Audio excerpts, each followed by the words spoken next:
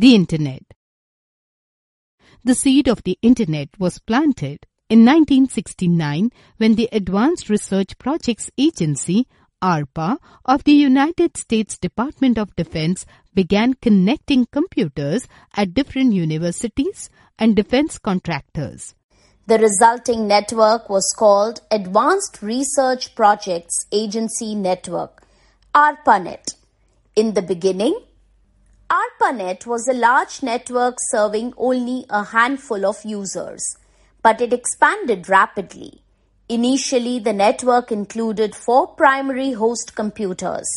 The Internet acts as a carrier for several different services, each with its own distinct features and purposes.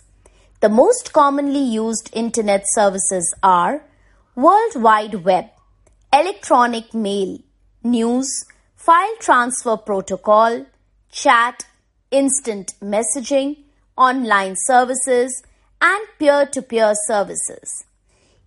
January 1, 1983 is considered the official birthday of the Internet. Before this, the computer networks did not have a standard way to communicate with each other. A new communications protocol was established named Transmission Control Protocol / Internet Protocol, TCP/IP.